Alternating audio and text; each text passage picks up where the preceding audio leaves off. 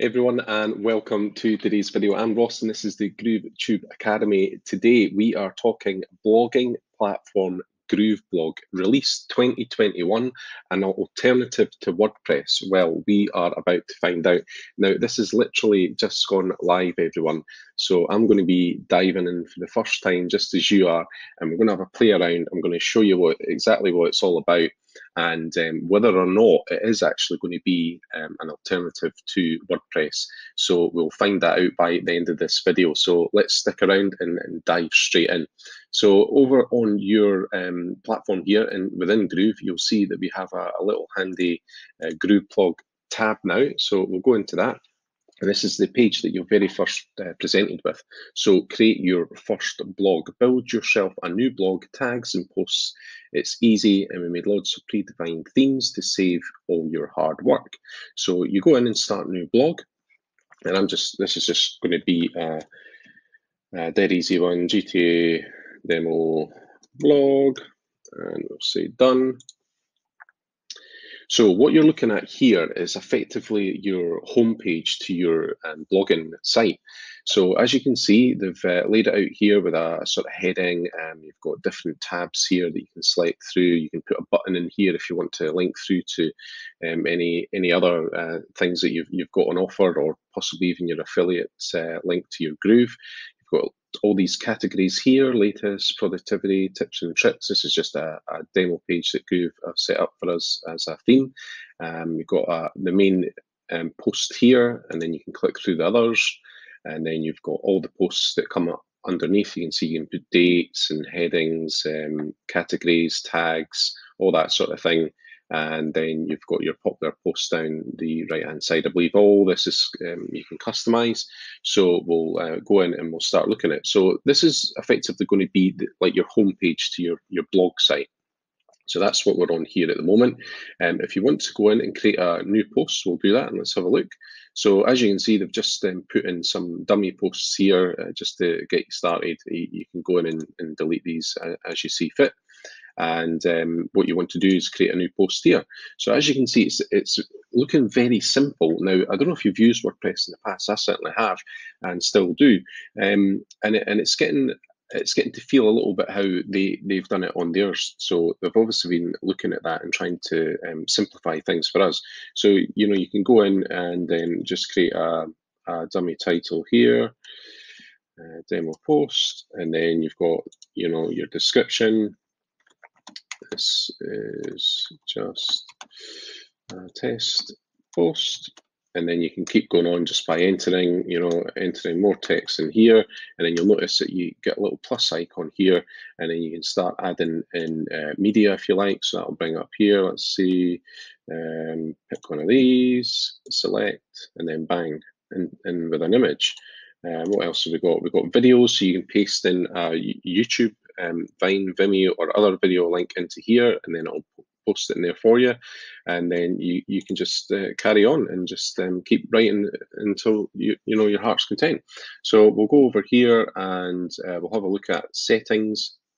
Let's just move my face over the other side. So here we go. We can choose a featured image for this. So this will be displayed on your homepage. Let's take a look at that one there. That's Ross pointing. You're probably familiar with that if you've watched my videos. You can. So the post slug, so this will be whatever is after the slash after this domain here. So / and then you can write in whatever it's going to be, and I'll just keep it as GTA demo post. Now it's important to think about how you're naming this post, because these posts can turn up as pages. Posts and pages are just the exact same thing in search engines' eyes. So it's important that you put in, if you're targeting any specific keywords as well, you want to think about what you're putting in here, so that when it goes out to the world, the search engines can pick it up. You can even put in a publish date here. You can put it into the future if you like. If you want to delay it before it goes out, you can choose categories that are listed already, or you can go in and create your own category. So, like just say for example, I was doing a blog for plumbers, and I wanted to split it all down into different categories, and one was about gas boilers, and one was about fixing, things in the bathroom like a leaky tap. You can just split it down, so it makes it easier for people to find exactly what they're looking for. You can add in your keywords here. And then a little snippet about what the post is about. That could maybe be the first sort of section of what it is you've written in there. And then when that little snippet comes up in Google, people will be able to get a little sort of snippet review of what it is about, and then they can click on into your post. I'll not go into too much about this just now because it's just a general overview, but you can also edit all your metadata, which is fantastic, again, about your descriptions and titles, open graph or social sharing, and then custom code if you want to get really technical, but I don't even use that, so that's up to you guys. So that was just a quick look at the settings within a post. So let's go ahead and publish that. It's not very pretty, but it's just the demo. And as you can see, I'll move myself back over here. You can see that this is put the post into here and with the other posts. So if we go back to home now, just have a look around, and as you can see, it's posted here. So you can go in and change the layouts of these as well. So we'll go through all the different things here. So categories, this is just the section that I spoke about before, that within the post you can create a category, and it's also a tab on the left-hand side, so you can go in and create your own, and then it shows you how many posts there are, and then a couple of options there to edit and delete. Now themes, this is quite exciting. So with your Groove pages, we get themes added every Friday. And this is going to be the same sort of setup in GrooveBlog. So at the moment, we're using this as the GrooveBlog Classic theme, but you can go in and these are free themes. There probably won't be adding as many as they do with the pages section, but I mean, you can customize all these anyway, but at least you've got a few to get you going. You can select it, and then you can go in and you can start customizing exactly how it looks, the appearance. Again, I put myself over here. The fonts, the colors, all the different sections, even the body fonts. So everything you expect that you'd be able to do in other blogging platforms, you can certainly do with this one.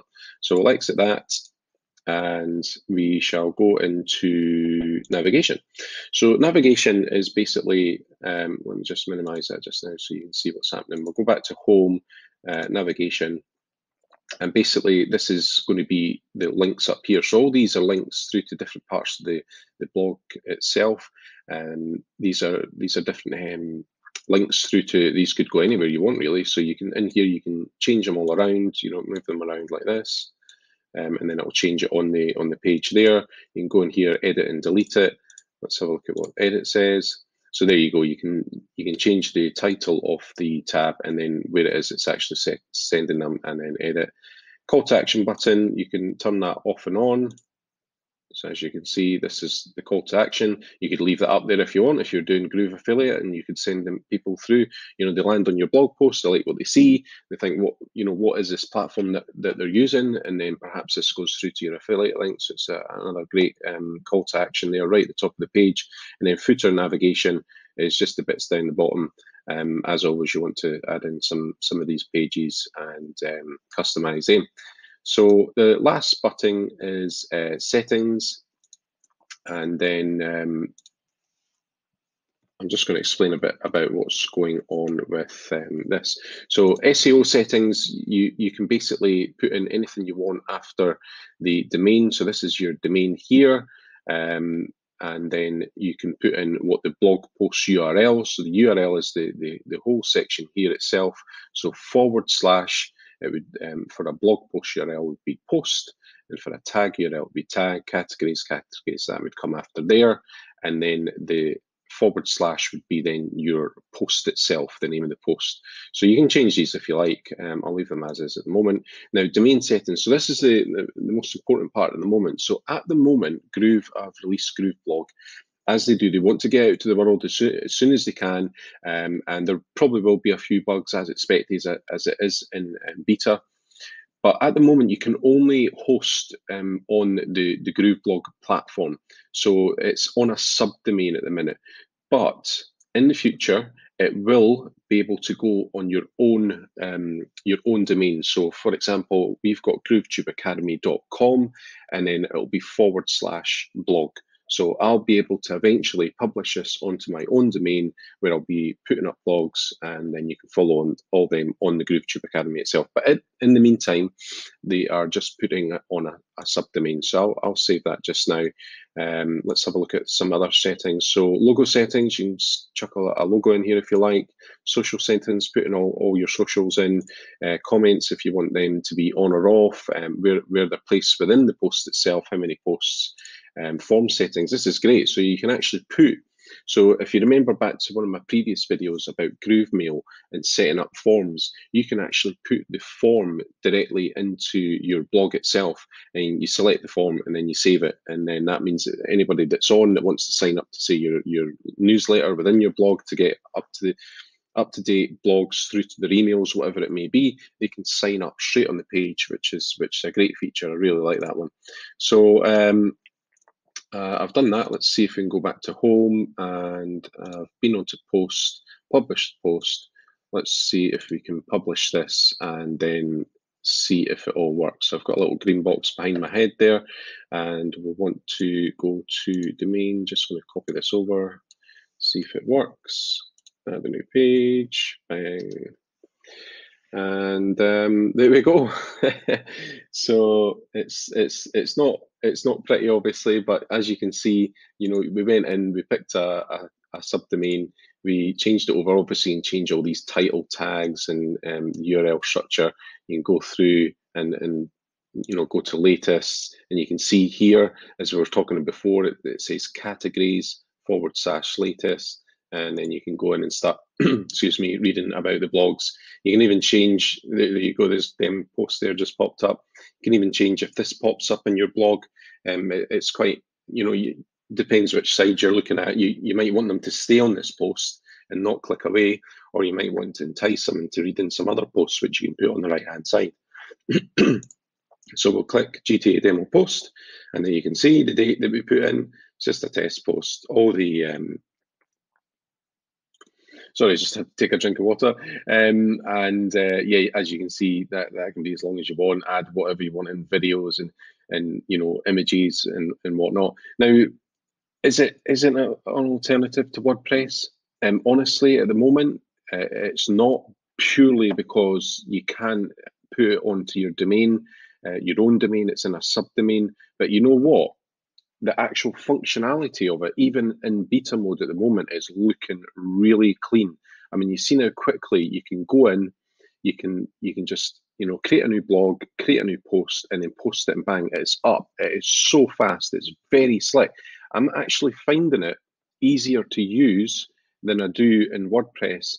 WordPress can, which sounds a bit strange because WordPress was originally based on blogging, but it's just the way it's all laid out, possibly because I'm used to Groove now, and building pages and websites and funnels and all that sort of thing. But it is very, very easy to use. So I think as soon as they publish the section where you can put it onto your own custom domain, I think it's a definite contender with other blogging platforms out there, especially with WordPress, which is a very popular one. So I hope you found that helpful. It was just a general overview.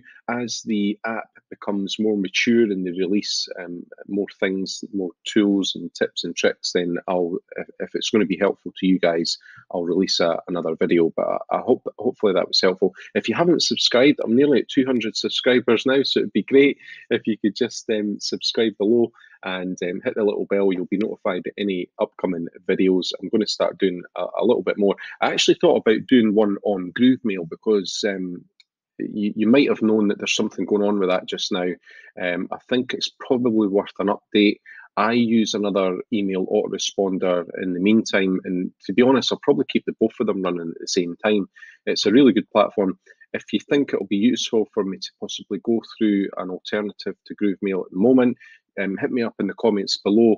If I get enough comments, then or likes to the video, either or, then I'll post that video for you and take you a quick whiz through it. It does do a bit more than just email autoresponding, which is a great feature, and it's why I'll be keeping it going forward, as it's got various different ways for collecting leads and putting them into your ecosystem.